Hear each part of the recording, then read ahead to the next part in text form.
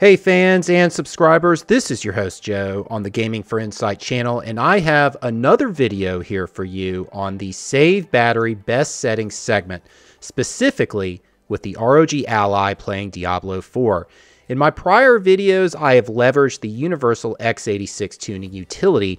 However, in this video, I am taking a different approach and instead going to leverage the AMD Radeon Chill technology within the AMD Driver 24.3.1 that was customized and released by Asus for the Ryzen Z1 and Z1 Extreme on the ROG Ally.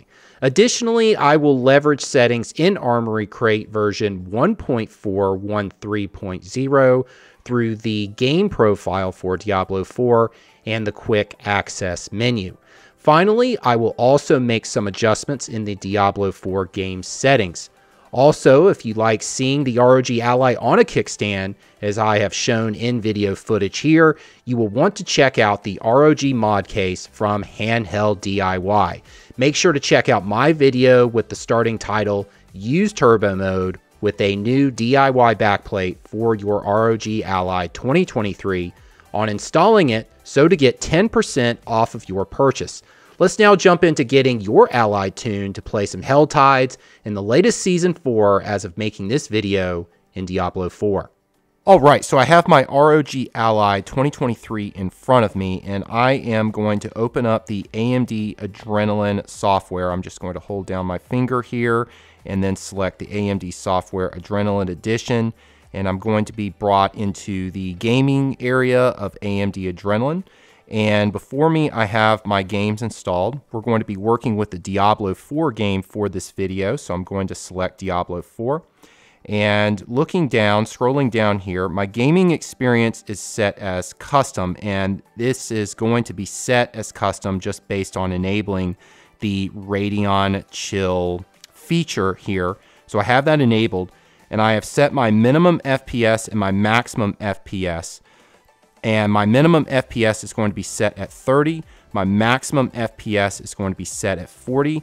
This determines a range when playing Diablo IV, as you're going to see in the gameplay throughout this video, that the frame rate is going to vary between 30 and 40. You are going to see that during motion, based on how the Radeon Chill technology is designed, that the frame rate is going to be higher, closer to 40, whereas when sitting idle or just resting, it's going to be closer to 30.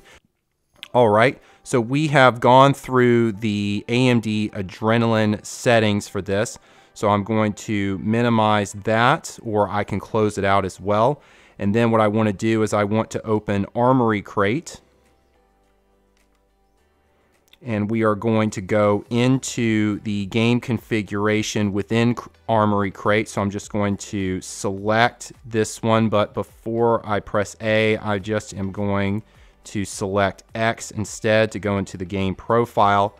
And I'm going to go down to configuration, just using the direction pad here. I'm going to select A, and I want to keep the operating mode DC because, again, we are not plugged in for this. The idea is to save battery and not have to plug in when on the go. I'm going to set this as unassigned. And the reason I am going to set this as unassigned is I want to be able to leverage the manual mode for playing this game, and that is specifically going to be the operating mode here. Right now it's set at manual 15 watt, and we can actually go here. I just had to return to it.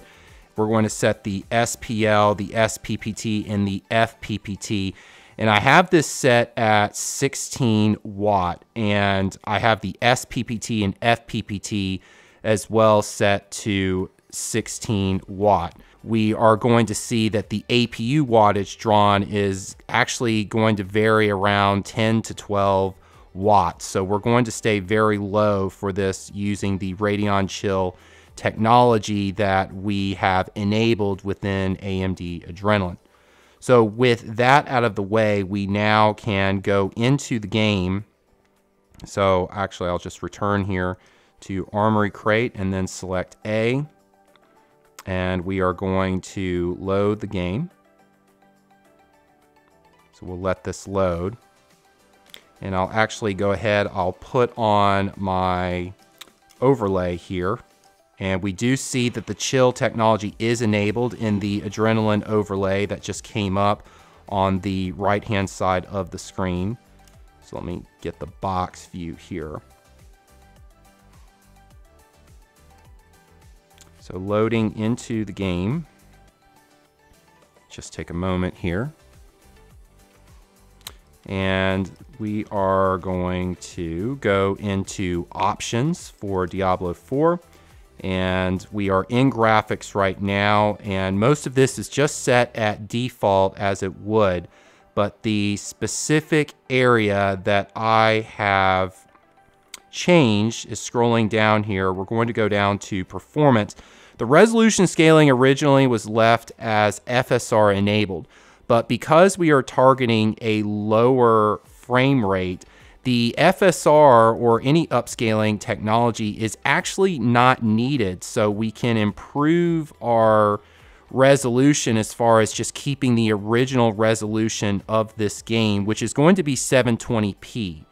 And that 720p we can actually set here within the quick access menu for Armory Crate. As you can see, I have HD 720p resolution here for that. Just the HD symbol that is showing there is what I mean by that, but 720p resolution. So we're keeping that there, and this was left at default, excuse me, here for resolution percentage and other settings here. The max foreground FPS and max background FPS are inconsequential here just because we're using the Radeon chill technology, and that is going to override whatever we would have set here.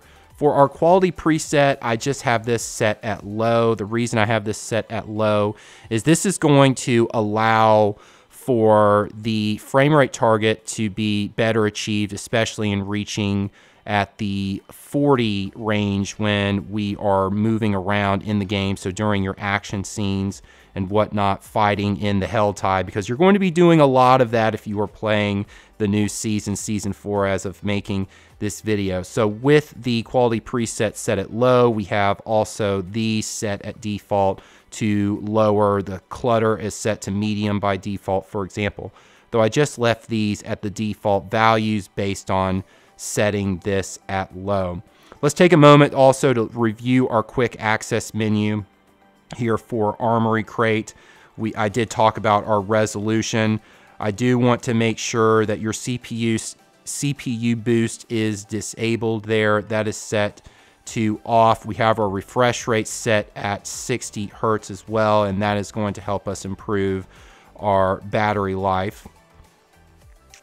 And with that, we can now transition to going into the game. So I'll just bring this up for a moment and allow you to see what the stats are here based on the overlay that I have with CPU clock speed, GPU clock speed, temp, battery, etc. So just sitting here right now, we're just moving around. This is going to be just a general first impression based on the other video that you're going to see throughout. So just moving around here, and I'm going to dodge these enemies just so I can focus and talk at the same time. And we are looking right now, our battery is at 18.7, 18.6 wattage here, and that's the battery draw. Now, the APU wattage, that is going to be lower, as I mentioned and detailed earlier in the video. So I was saying an average of 10 to 12, looking at 11 watt right now, just as we are moving around. And again, as I'm moving around, as you can see, the frame rate, it's going closer to 40. So it went down to 34 for a moment there, but we're hitting closer to 40 as I'm moving around. Now, once I get to an area where I can rest and not be attacked by enemies, we can show a resting. And it's not going to be perfect as far as you're not going to get a steady 40 as you move around, but the idea based on the Radeon chill technology is to have a higher frame rate when you are moving around and a lower frame rate when you are resting. So again, it's trying to get back up there to 40. So I'll sit and rest right here for a moment and see now it's dropping. It went down to 30 just by sitting. But if I move around again, let's look at our frame rate increasing to 33, 38, 39. So again, trying to keep our performance optimal for this target frame rate, but keeping our APU wattage and our battery draw lower using the Radeon Chill technology. So see, we just hit 40 there as I'm moving around, and then we can rest again. So we were at 40, and we're going to drop down right back to 30. So this is great to leverage to improve our battery life in using this and playing this on the go, so that we don't have to be connected to a battery source, a power source rather, as we are playing this game. And I think this game plays really well between the 30 and 40 frame rate range, and that's going to be completely preferential, as some people just may not be able to withstand that, and they need more frames, and I understand that there is that preference out there. But when you don't want to take your battery pack with you and you just want as much as you can squeeze on the go, this is a great way to be able to do so, and especially in getting that Helltide time in as you are playing and want to maximize the opportunity you have in getting that Helltide time in, so that you can increase your honor with the Wolf Cult here. And in the remaining part of the video, I'll talk more about Radeon Chill technology and allow also the opportunity to see some gameplay, especially some combat, because I've just been trying to dodge enemies right now so I can focus on talking in the video and not have to find my train of thought again. So I'll let the video continue and then talk more about the Radeon Chill technology and also the other settings as well, include some detail on that. In this part of the video, I'm going to unpack the settings I have selected to give you additional details. The goal here is to decrease clock speeds to as minimal as possible while maintaining a lower frame target range, but one that is playable with the game. I have found that the AMD Radeon Chill technology allows for me to do just that with the 30 to 40 frame target range. Typically, users will have this range be wider in scope, say to cover the variable refresh rate range of a display. In my case, I am more interested in keeping a narrow frame target range that is playable for Diablo IV. Let me take a moment to define the AMD Radeon Chill technology. The technology is a power-saving feature that is designed to assist with saving battery by regulating frame rates based on in-game movements. During intense motion, the FPS will run higher up to the defined FPS cap, so 40 frames in this case based on the top part of the range set. However, in instances where there is no motion, the FPS will run on the lower range, so 30 frames in this case based on the lower part of the range set. We observed in the video so far that the Radeon Chill technology attempts to run the game to the higher part of the range, and there were distinctions in the frame rate when there was no motion compared to intense motion. The technology did not impeccably run the game immediately at 40 frames as soon as motion occurred, but we saw the climb and effort of the technology to do so, whether it was 35 frames or up to 40 frames. AMD states that the Radeon Chill technology is not a replacement for frame rate target control, or FRTC. However, we did see based on the range specified that the Radeon Chill technology did indeed maintain the preferred frame rate despite what was set within the game's settings. Additional usage of Radeon Chill technology at a wider range and a higher number range may demonstrate the validity of AMD's claim. Another advantage of the Radeon Chill technology is temperatures. Hence the name, our temperatures have an opportunity to stay lower.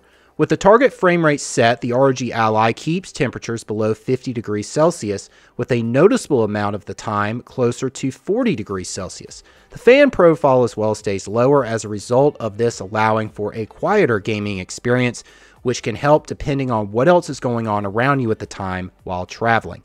Let me discuss for a moment variable refresh rate. The variable refresh rate, or VRR range, on the ROG Ally screen is between 48 to 120 Hz. Therefore, our target frame rate range I set within Radeon Chill is below that VRR range.